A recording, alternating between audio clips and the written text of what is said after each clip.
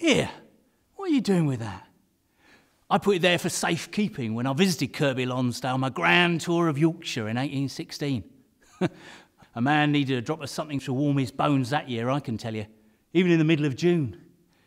They called it the year without a summer, and it was wetter and colder than any summer I can remember, even a Yorkshire one. It was something to do with volcanic eruption of Mount Tambora in Southeast Asia, apparently.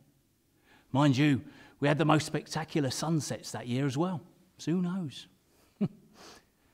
People do like to name things. Take me, for example. J.M.W. Turner, Esquire, at your service. But they call me the painter of light. I think it's because I like being outside, sketching and painting what I see, rather than working in my studio all the time. I draw and paint in all weathers, all times of the day. I remember one time I was staying at Farnley Hall with my friend Waterfalls, and we saw this storm rolling and sweeping over the Yorkshire hills. It was wonderful, sublime.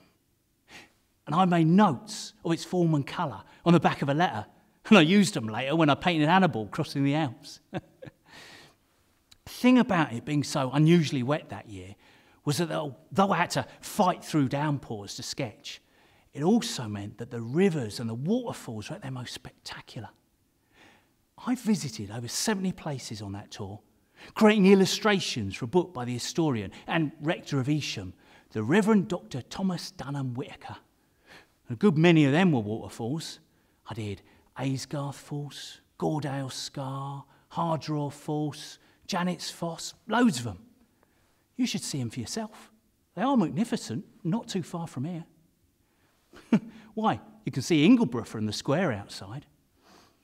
Or, if you want a truly remarkable view, for very little effort, take a stroll down the churchyard at Kirkby Lonsdale and gaze out over the valley as I did in 1816, and as the eminent art historian Mr Ruskin did nearly 60 years later. He called me the greatest artist of the age, and that view one of the loveliest scenes in England.